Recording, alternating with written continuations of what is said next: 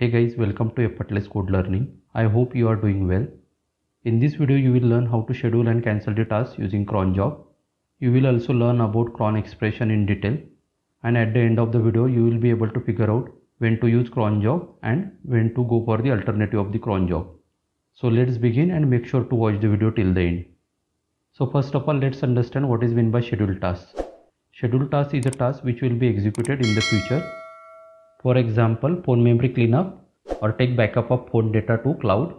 These are scheduled tasks and can be executed based on the certain intervals, maybe daily, weekly or monthly.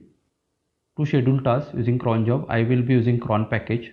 It is really easy and no configuration is required to use this package. Now let's make changes into main.dart file. So first of all, I will define object of cron class.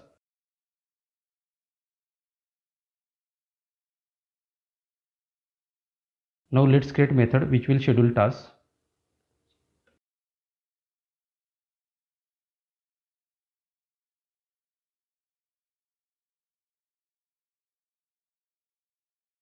I will be calling schedule method of cron class. Here we need to specify cron expression.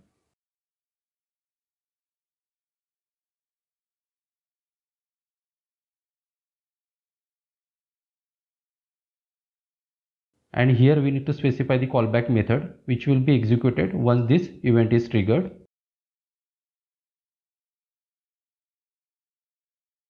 So here I will just print message.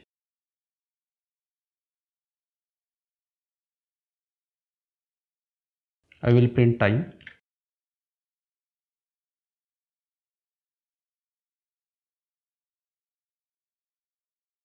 So here we have specified cron expression. So this task will be executed after every 1 minute. This each character in this cron expression is called sub expression.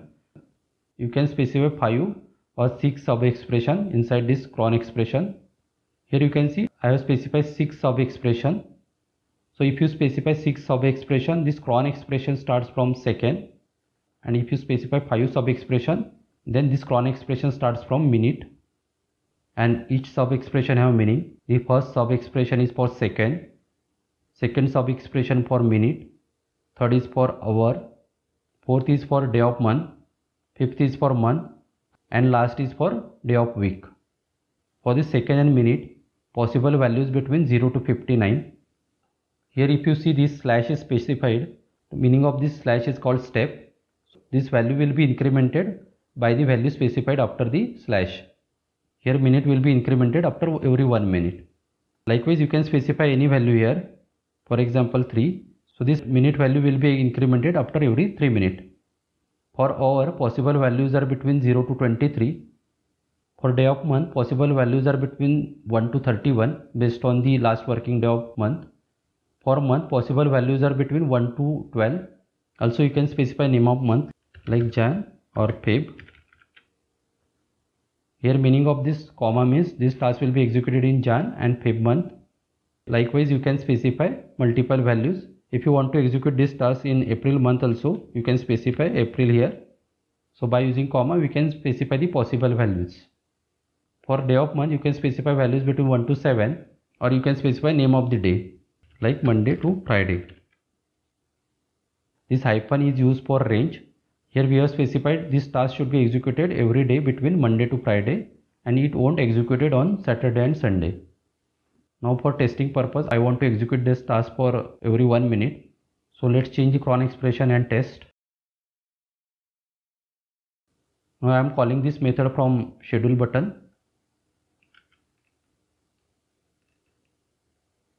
Now let's check.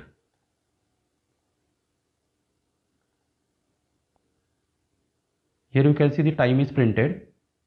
Now this task should be executed after another minute. Here I am fast forwarding the video. Here you can see the task is executed after a minute. So far we have scheduled task. Now let's add code to cancel the scheduled task. So task will be cancelled on click of this cancel button.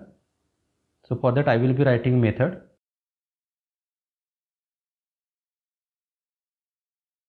To cancel task, I will need object of schedule task which is written from this schedule method. So first of all, let's define variable of type schedule task.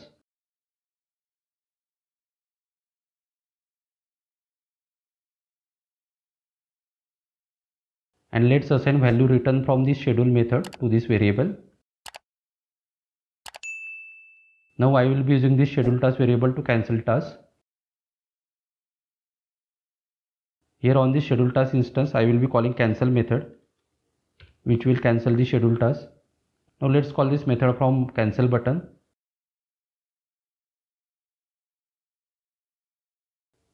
Now let's cancel the task. Now this task should not be executed.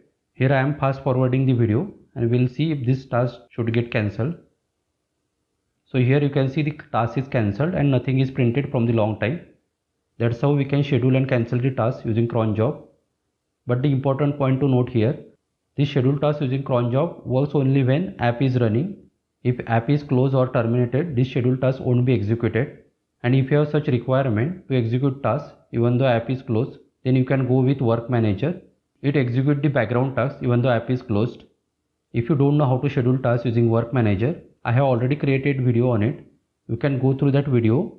You can find its link in the description as well as on I button. I hope this video was really helpful. Do consider subscribing my channel and hit the bell button to get further notification on new videos. Thanks for watching the video.